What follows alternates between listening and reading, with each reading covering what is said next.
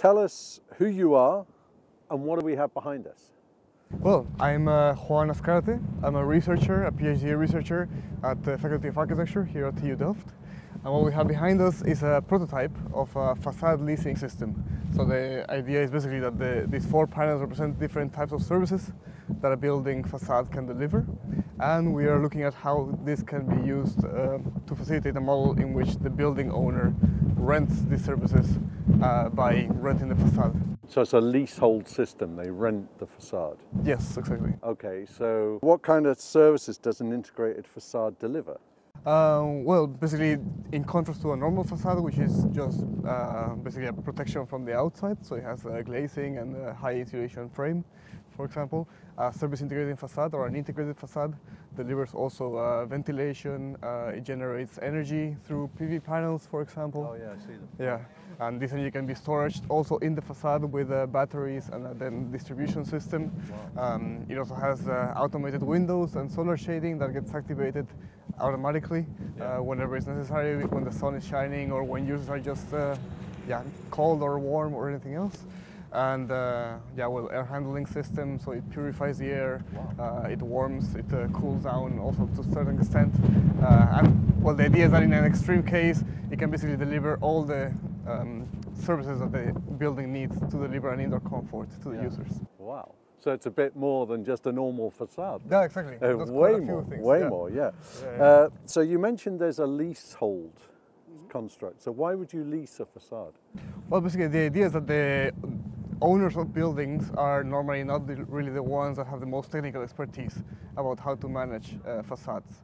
And instead what they really want is to provide users with a final indoor comfort.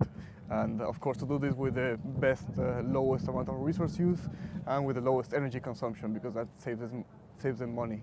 So basically the same as when we just hire any service, we want another company to be responsible for dealing with the technical requirements to get that service to keep running.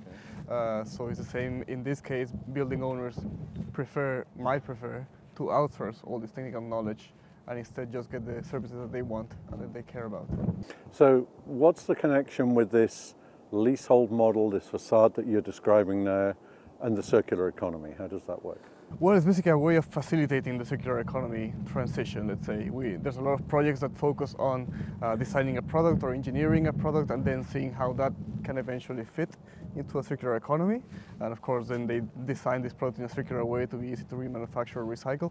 What we're trying to do here is a bit the other way around, to first set the basis from the business perspective. So saying, well, this can be interesting for building owners and for suppliers to work in this new kind of way.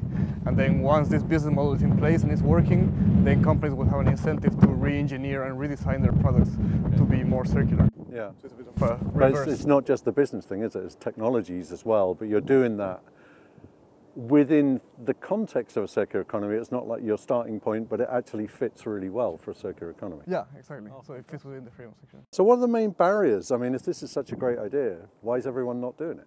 Well, it basically changes completely the way that we are used to making buildings, to developing buildings and to building them. So, I mean, in the, let's say, traditional, from the way that we finance building projects, the way that building projects are constructed and engineered and designed and everything else, everything is just based on this linear system in which ownership just gets transferred over and over again, as in the case of normal products. So basically what we see is that most of the barriers are not really so much in technology or in the engineering of the products, but really in the way that banks even provide financing, or the way that the building law works with split ownership between clients and suppliers and so on.